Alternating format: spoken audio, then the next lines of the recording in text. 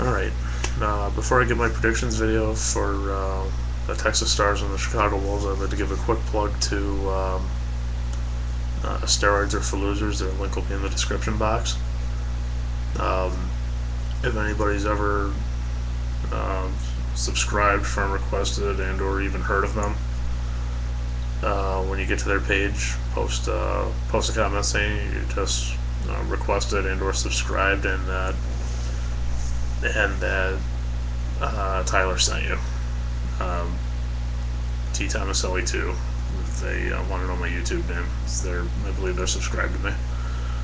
But their link will be in the description box, and when you get there, tell them that I just recently plugged them in one of my most recent videos, and to help garner their subscriber base, help get it up. So to those that subscribe, friend request, and or comment and at least acknowledge that I'm giving them a plug, kudos. The Texas Stars, I'm not really all that familiar with the roster. I've heard they have a couple of good people that the Wolves need to look out for, so I'm gonna do a little bit of early studying before the game, which starts in another 15 minutes. So I'm gonna look up a couple of names and see if there's anybody on the team that really poses much of a threat. But for my prediction, I'm going to say the Wolves win, because we just got off this. We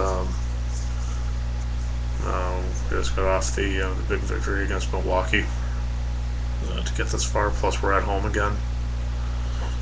Excuse me. So the way I see it, Chicago, hometown, game 1, round 2, all this momentum, all this extra energy that we got after defeating the Admirals,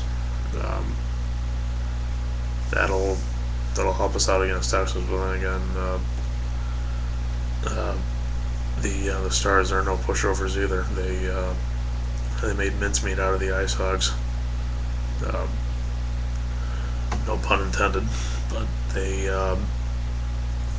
made mincemeat out of the Ice Hogs, and now they're coming back for another, coming up to face another team in my home state of Illinois. So let's see what happens. Let's hope that the Wolves can pull off a victory. So